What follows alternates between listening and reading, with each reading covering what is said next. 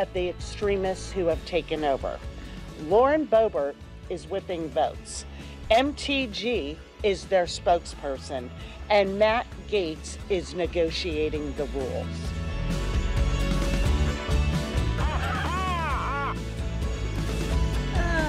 All right. It is a Friday, I have to say. And also because twice in 1 week. Oh, hi. Good morning, Glenn Kirschner. Good morning, Steph. Are you enjoying the clown show presently going on? This is the anniversary of January 2nd, or excuse me, 6th. And it seems to me that they've achieved their goals of stopping the functioning of the United States government. Yeah, I mean, what an embarrassment that, they can't even elect a leader. I mean, perhaps not surprising, there are not a lot of leaders in the Republican Party and certainly not in Congress, but, they're letting the clowns run the show, and I guess this is what we should expect. Yeah. Well, it's interesting. We've been talking for however long about is justice going to come for these members of Congress who are, it's not a shock that they're having yet another insurrection. These are the people that were involved in January 6th. I know you've probably heard this Ali Alexander stuff, him threatening to release evidence that Marjorie Taylor Greene committed a crime and will get her expelled from Congress. I know as a prosecutor, you used to, when dirtbags go to jail, it's normally because other dirtbags. I know you have to check the veracity because he's a dirtbag. But what do you make of that, what he's talking about? Yeah, I don't credit anything that character has to say. We'll wait to see what kind of evidence he produces. I know he said he's going to give it to the Georgia state authorities.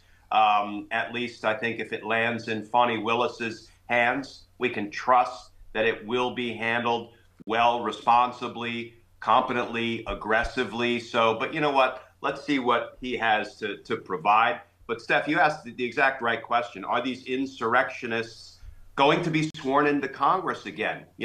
If you look at the 14th Amendment, and let's remember, who is it that loves them some strict construction and originalism when it comes to the Constitution? That would be the Republicans, right? Yeah. And it's all of about 30 words. Because in the event they can elect a speaker, which will probably happen eventually, the next thing that will happen is members of Congress will be sworn in. But here's what the Constitution says. No person shall be a representative in Congress who, having previously taken an oath to support the Constitution of the United States, shall have engaged in insurrection. Steph, strictly construed and applied. That means the Constitution prohibits the insurrectionists from being sworn into Congress. So the question is, what are we going to do about it? What is our government? What will our elected officials do about it? Yeah. Well, as many people have said, this is of Kevin McCarthy's own making. If he had stood by what he said on January 6th and ejected these members from Congress, we wouldn't be here today. So it's, you just said, don't you love how the party that tried to overturn the will of the American voters is standing on the House floor blathering on about how much the American people are in charge? Hypocrisy much? Yeah. This whole thing was predictable. Yeah. And Kevin McCarthy has no principles. This is a naked power grab. And I do wonder how long he will sacrifice the Congress and the country to his own unbridled desire to grab the reins of power in the House. Will he at some point say, look, whether I'm being held hostage or not by these 10 or 20 never Kevin types, at some point I have to step aside if it looks like I will not become speaker and let somebody, who actually has a shot at being elected speaker take over. Yeah. Well, you also said, so Trump throws his weight behind McCarthy and McCarthy loses again. The Republican Party seems stubbornly unwilling to learn its lesson. This is a worldwide embarrassment, what's going on at this point. But, to your point, you said, how in hell do all of Donald Trump's criminal associates continue to hover above the law? Jack, will you please prod the rule of law into wakefulness already?